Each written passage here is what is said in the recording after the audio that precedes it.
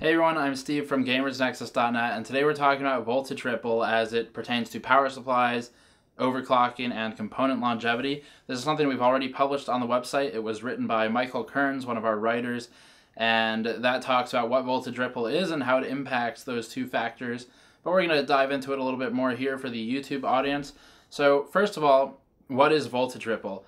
Voltage ripple is the fluctuation of the voltage supply down each of your three main lines of power, your rails. So your 12 volt, your 5 volt, and your 3.3 volt are not perfectly 12, 5, and 3.3 volts if you read them out with an oscilloscope. In fact, the voltage of each of these different lines of power, we'll talk specifically about 12 volt because it goes to the GPU, the CPU, things like that. The power supplied, the voltage supplied down the 12 volt line is not going to be perfectly 12.0 volts. If you read it out with an accurate instrument like an oscilloscope or an O-scope, you'll see that it might fluctuate between, for example, 12.1, 12.14. It might drop down, and this is called voltage ripple. So this is the amount of fluctuation in the waveform peak to peak between the voltage levels as the voltage is continuously supplied to whatever it's going to. And there is an ATX specification for power supplies. This is the spec to which all power supplies sold in the consumer market must abide. There's a much stricter server spec that is really not something you'll encounter in general in the consumer market. So let's look at the ATX spec. The specification for ATX power supplies for voltage ripple is that they must be less than 120 millivolts. So you should see a fluctuation no greater than 120 millivolts down any of your 12 volt rails. The specification for 3.3 and 5 volt is 50 millivolts, so there should be no greater than 50 millivolts of fluctuation in those instances.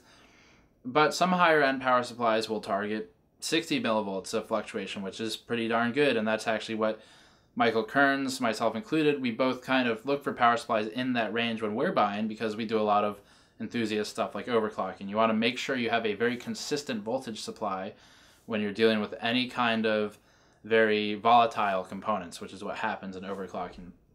So that's what voltage ripple is. It's the fluctuation of voltage down the supply. It's very normal. It's not something you can really have down to zero, especially in the consumer market. So you're always going to have some voltage ripple. It's just a matter of how much. And this impacts two main things. As I've mentioned, it impacts component longevity and it impacts the overclocking stability.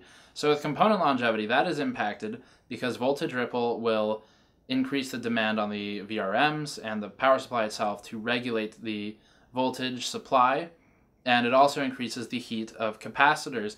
As capacitors heat up, they are more prone to popping, to failure, and just leakage or damage over time.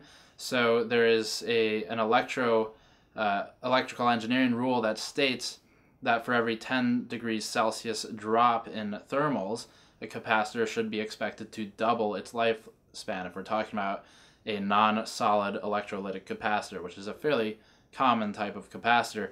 On the higher end components, you will see solid capacitors. Slightly different rules apply, but that's the general idea. So less heat is very good for capacitors, helps them live longer, and a healthier power supply means healthier components receiving the power. So that's the heat issue, the component longevity issue. If you have more voltage ripple, you're putting your devices, the power supply especially, and the receiving devices, the VRM, all of that goes through more strain when trying to make the fine-tuned adjustments to keep your system running stably. And then on the overclocking side, we have a slightly different concern. So let's take an example.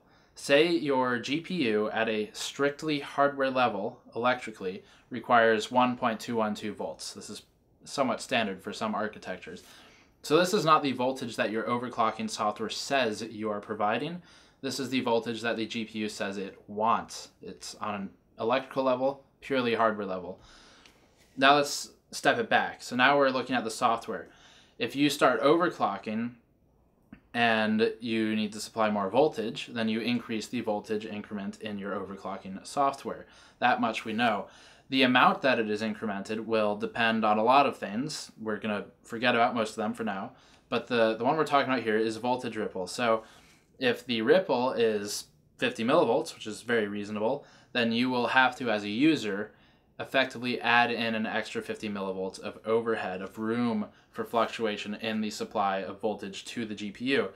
Because what happens is if you dip down below what the GPU needs electrically because of voltage ripple, or really because of anything, you'll exhibit instability and you'll see instability in the system. You'll see driver crashing, flickering, black screens, stuff like that. Stuff we've all discussed in our various articles on the website on gamersnexus.net. Kearns and I have both talked about this. So that's where the overclocking impact is. That's why you want a good power supply. You want something that can eat the extra load and supply some stability to your system. There's a lot more to power supply selection than this, so if you are curious about power supplies, how they work, what the other specs mean, what active PFC is, and stuff like that, check the website. We have a specs dictionary. It is at the top in the menu, and you'll find a PSU dictionary in there. We define several of these. We're adding more definitions soon.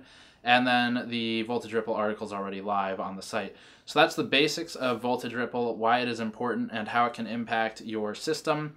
We do, of course, recommend high-quality power supplies, but it's not always possible. And for budget reasons, it's not always within budget. So it is not the end of the world if you can't afford a $100 power supply. But even when you're looking at the low end, you do want kind of a bottom line of how low you're willing to go and how low quality you are willing to accept. So do consider, am I overclocking? Am I planning to use this system for a very long time? And other factors like that, how much you're willing to spend, how much efficiency do you need? And that will all help in determining how much you should really budget toward a power supply. If you are doing extreme overclocks, definitely consider a higher end power supply because you need that stability.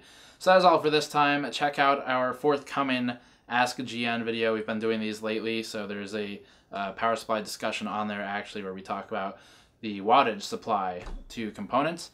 So that's all for this time. Hit the Patreon link in the post roll of this video if you like our content and want to support us. We're up to 9 backers now, so as I keep saying, starting small, but it's helping us with removing some of our dependency on the regular advertising of the industry, so that lets us keep doing some more free of criticism from manufacturers content, which I know you all enjoy. I will see you all next time.